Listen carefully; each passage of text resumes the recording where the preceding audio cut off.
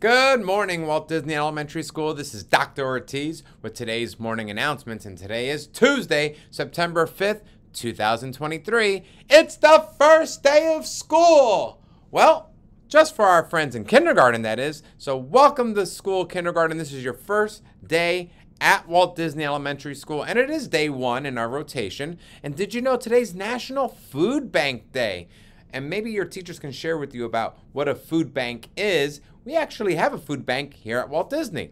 Okay, what's for today for lunch? Well, we have baked panini. No, I'm sorry, baked penne. It looks like panini, but I said penne. It's baked penne with garlic toast. And we also have, if that doesn't satisfy you, perhaps you might want to consider the crispy chicken nuggets with buttered noodles. Well, I just want to welcome everyone back to school, teachers, and then also our kindergarten friends.